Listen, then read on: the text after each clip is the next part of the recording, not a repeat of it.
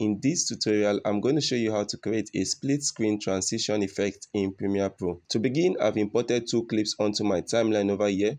The first thing I'm going to do is to highlight both clips over here. Next, move over to the Effects tab and search for the crop effect and select this crop effect and apply it onto my both clips over here.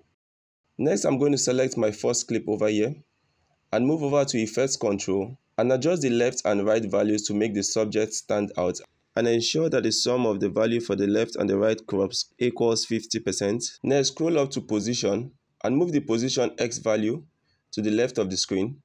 Next, come down to this new item over here and select it, and select New Color Mate and hit OK, and select any color you prefer. I'm going to go with white and hit OK. Hit OK once more and drag this color mate onto my track layer 2 over here and select the color mate and move to Effects Control and adjust the X value to move it to the right of the screen. Just allow it to overlap a little bit above the video in layer 1. Next, select your video 2 over here and drag it to track layer 3 and move your player to where you want the split screen to begin, and at this position, toggle on the stopwatch next to Position, Left Crop and Right Crop. Next, hold down the Shift key and press the right arrow 3 times to move forward 15 frames and adjust the left and the right crop values to reveal the subject, and make sure that the sum of the left and the right crops are equals to 50%.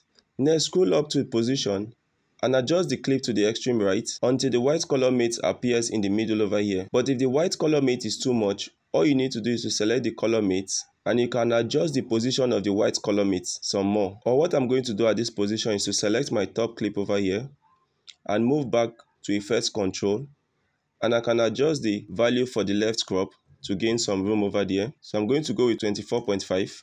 Now I have a very simple white color mate showing over there, and if I go back and hit play, you can see what we have created so far.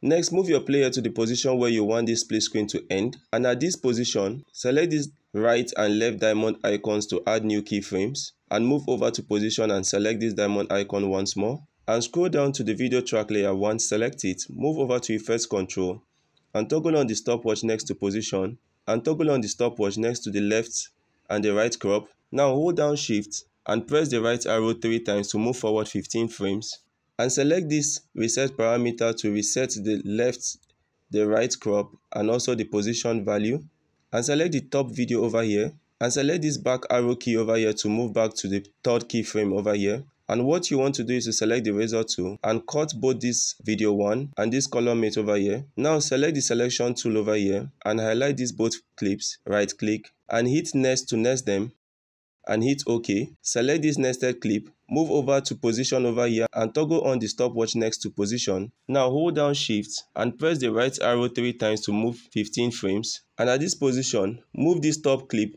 to the extreme right. And if we go back now and hit play, you can see what we have created over here. And that's it guys on how to create this split screen transition effect in Premiere Pro. Thank you for watching and see you in my next tutorial tomorrow.